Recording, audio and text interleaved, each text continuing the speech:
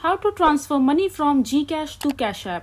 Hello everyone, welcome back to the channel, and in this video I'm gonna show you how you will be able to transfer your money from your Gcash account to your Cashapp account.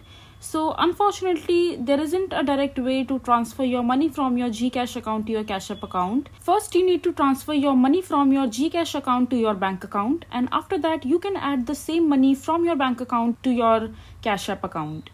So you need to follow these steps. So first just open your Gcash app, and after that just click on or tap on send money and select the Gcash user or the bank account to which you transfer the money to, and after that just enter the bank account number.